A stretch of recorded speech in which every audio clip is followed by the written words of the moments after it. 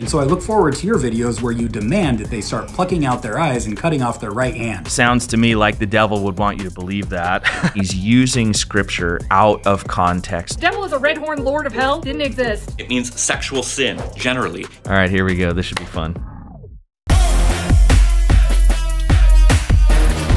Hey everybody, welcome to Redeemer Reacts. My name is Kyle. I'm one of the pastors here at Redeemer. What qualifies me to be sitting here? That God has put on my heart to be a minister of his gospel. And I have gone through lots of training, but ultimately what qualifies any of us as those who are a kingdom of priests and a holy nation is that we are indwelt by the Holy Spirit, and we've been given his perfect and unchanging word by which we can gauge whether or not people are speaking the truth or speaking lies from the world. So we're gonna look at a couple of videos here and just kind of try to get an understanding from scripture of how we're to react to these kinds of things. All I can see is a picture, but I'm going to play this video and see what happens. Hey everybody, so Brittany here says that you can't just pick which Bible passages fit you, you have to take the Bible as a whole. Well, Brittany, according to Deuteronomy chapter 21, you are to take your stubborn and rebellious son into the center of the city and stone him to death. So Brittany, I look forward to your videos where you advocate killing teenage boys because you can't just pick which passages from the Bible you like. You have to take the Bible as a whole. According to Matthew chapter 5, Brittany, Jesus says that Christian men who lust after women are to pluck out their right eye and cut off their right hand if it causes them to sin. Now, I don't know exactly what Jesus is referring to here by cutting off their right hand, but I do know that many Christian men do struggle with lusting after women, and so I look forward to your videos where you demand that they start plucking out their eyes and cutting off their right hand. But you're not going to do that, are you, Brittany? Because you do pick which Bible passages fit you. You pick which Bible passages fit you that you can misinterpret in order to justify your homophobia. Brittany, that's pathetic. Do better. God bless. I love the smugness at the end of the video is just so indicative of a servant of God who is not quarrelsome, right? This video, it doesn't shock me. It does make me sad and kind of upset me a little bit because this is a very common type of critique against scripture that allows people to live the life that they want to live. He's actually guilty of what he's accusing Brittany, this person who he's responding to, of doing, which is selecting and choosing scripture that you're going to obey. And he's justifying his behavior by accusing her of doing the same thing and therefore saying, we're all doing it, that means it's okay. When in reality, what he's done in his examples is showcase his misunderstanding of hermeneutics, of progressive revelation, of the application of scripture. He uses this example from Deuteronomy about taking a rebellious son into the city square and stoning him, and using that as a way to say that that's not something that Brittany's gonna do, that's not something that anyone's gonna do, and therefore all of us pick and choose which scripture we're going to obey. But what we know from the New Testament, what we know from the book of Hebrews, what we know from the life of Christ is that Christ came to fulfill the law. He didn't come to abolish it, but he came to fulfill it for us in righteousness so that we didn't have to pursue God through our righteous behavior like under the old covenant.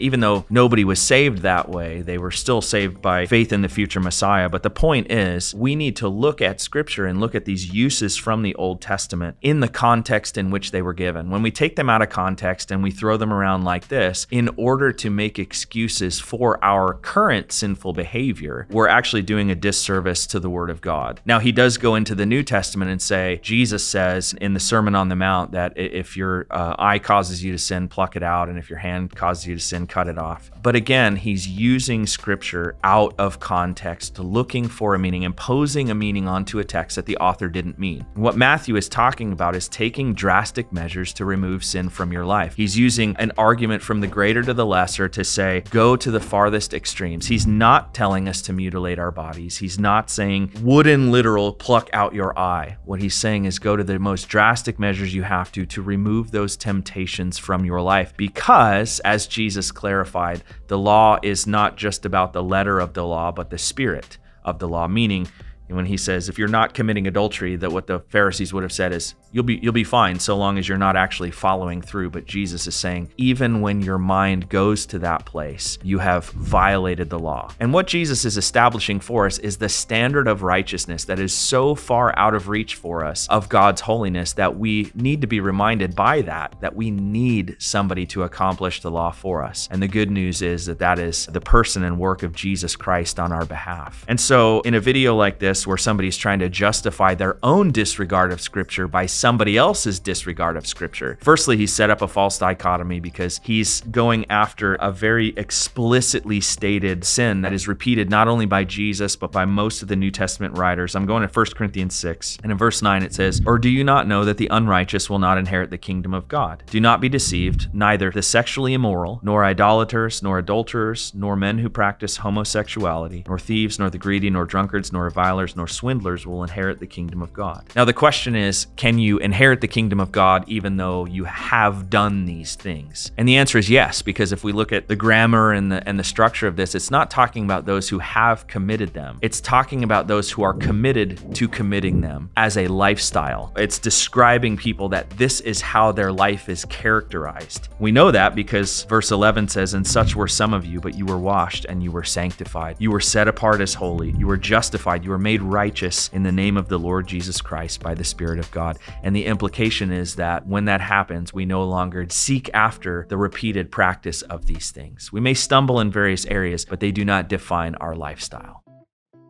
You know it's all Eve's fault for listening to the devil in the Garden of Eden. You mean the snake? The book of Revelation says the ancient serpent is the devil. Some Christians interpreted it that way later. But at the time the story of Adam and Eve was written, the devil as a red-horned lord of hell didn't exist. But Satan is in the Hebrew scriptures. Kind of. The word Satan, which means adversary or opponent, does show up 9 times in the Hebrew scriptures. 5 times to describe a human military, legal, or political opponent, and 4 times to describe a divine being. Although one of those times in Numbers 22, the Satan is on God's side, doing good, not evil. So the snake in the garden is literally a snake, or metaphorically something else like desire or free will, but it's not the devil. So it pretty much sounds to me like the devil would want you to believe that. There may be various uses of the actual Hebrew word Satan, which does mean accuser, but when you put the article on the front of it, that makes it a definite individual, the Satan, the accuser. We see that person in the book of Job, standing before God, accusing mankind of their sin. Throughout the Old Testament, the person that she was fake dialoguing with did say the serpent of old. This is the description that connects the two. That when the serpent shows up, the serpent is Satan personified. He is the accuser. He is the deceiver of mankind. That title would not be given if he had not, in fact, deceived mankind. And he continues to try to deceive mankind by telling you he's the good guy through people like we see in this video. And so when we get to Genesis 3 and we see that the serpent says, now the serpent was crafty. That means he's clever, he's cunning, he's sharp-witted, more so than any of the other beasts of the field, right? And so he's in the garden here and he says to the woman, he doesn't lie to her, he asks her a question that deviates slightly from the truth and gets her to start questioning God. And that is Satan's heart and motive. Did God really say? And so when we see a video like this showcasing, oh, the devil's not this and he's not that, and he's actually a pretty good guy and sometimes he's on God's good side, also again puts scripture under the lens of criticism, which asks the question, did God really say? Did God really say Satan is the bad guy? We know from Genesis 3 that he asked these questions. Did God really say you can't eat of any tree in the garden? Well, no, he didn't say that. He said we couldn't eat of this one tree, but he's caused Eve to question her own understanding of what God said already, and she begins to impose more law. She says, yeah, we're not supposed to eat of the tree in the midst of the garden, and we're also not allowed to touch it, or we'll die. Also, there's some interesting kind of play that's in the Hebrew language that we don't see in the English. Eve says that we will die forever, that we will surely perish forever. And the serpent says to the woman, you're not gonna drop dead. He tries to numb it down. You're not gonna die right now. You're not gonna drop dead. For God knows that in the day that you eat of these fruit, your eyes will be open and you will be like God, knowing good and evil. And his implication is, don't you wanna be like God? Isn't that a good thing? So everything that God has said, he takes and twists the words to make them sound correct, but they're just incorrect enough to pull you off into sin. And I would suggest that this video that we just watched is misinterpretation of this passage to characterize again Satan as not a bad guy, as a good guy. We see this throughout our culture. There's a TV show called Lucifer, for crying out loud, where he's kind of the funny antagonist. And so what we see is that this culture, which is ruled by Satan, Ephesians 2 says that all the sinners are dead in their sins, following the course of this world, following the prince of the power of the air, the spirit that is now at work in the sons of disobedience. And we know that some of those sons of disobedience, including daughters of disobedience, will claim to be servants of the king, but in reality, they're actually posing as servants of the king, and they're serving Satan's ends and means by trying to describe him as something other than he is, which is the deceiver, the destroyer, the serpent of old, and the one who is at enmity with God, and the one that God says in Genesis 3 is cursed above all of the beasts of the field. How do we know that this is speaking beyond just a snake in the garden? Because verse 15 tells us, I will put enmity between you and the woman, and between your offspring and her offspring, and he shall bruise your head and you shall bruise his heel. This is not speaking about an immediate animal interaction here. This is speaking about the entity that is animating this animal in the garden, because this has long eschatological implications. And so when you see a video like this where somebody tries to be clever with the words and try to turn the Bible on its head, give it a different meaning, especially when it's from a person who is clearly unqualified to handle God's word, ignore it. All right, here we go. This should be fun. The Bible doesn't say sex before marriage is sinful. Yes, it does. This is a great example of what is called proof texting, where somebody lists a bunch of Bible verses that they claim prove their point. But if you actually zoom in on all the verses that this creator lists, they prove my point. The Bible does not condemn sex outside of marriage. The verses this creator references condemn porneia, which is mistranslated as fornication, which is what I say in the original video. If you look up the Greek word porneia, it means sexual deviancy. It means sexual sin, generally. It does not specifically refer to sex outside of marriage. It was mistranslated in 1611 by the King James Bible Translation Group, and they used the best knowledge they had to translate this very complex Greek word. But we now know that porneia refers to a much broader range of sexual deviancy than sex outside of marriage. The Bible does condemn adultery, which is breaking your marriage covenant and cheating on your spouse, but it does not condemn sex outside of marriage, and it does not prescribe that sex must only be done in the context of marriage. But this was a good try. Well, he tried to dunk at the end of the video, but he airballed it. I'll put it that way. Yeah, this is a fairly common misconception when speaking about the interpretation of these words. And what's really fascinating to me is that every single word in the Greek New Testament that is contested in this way has to do with sex. Every last one of them, whether it be homosexuality, whether it be no, that just means kind of femininity in a man, or no, that means just the act of receiving, or no, that means that's speaking about imagery. It's not really speaking about the act. Well, if we're going to go there, let's go to Matthew chapter 5, because what Jesus says is very important here. Jesus says in Matthew chapter 5, verse 27, you have heard it said that you shall not commit adultery. So he makes the comment that porneia, or that sexual immorality, is only referring to adultery, or porneia in the sense of imagery or deviancy, which, by the way, is it's like a third or fourth level meaning of that word in any Greek lexicon. And so we don't take a third or fourth level meaning of a word and impose it on a text, nor do we do word studies and impose whatever meaning in the list of meanings of that word that we want onto a text. The context has to determine what the use of that word actually means. But I think this is a good passage to look at because it connects adultery and the looking at a woman to lust after her in any possible way. And I think that kind of creates a closed loop that includes everything that falls in between these categories. You have heard it said that you shall not commit adultery.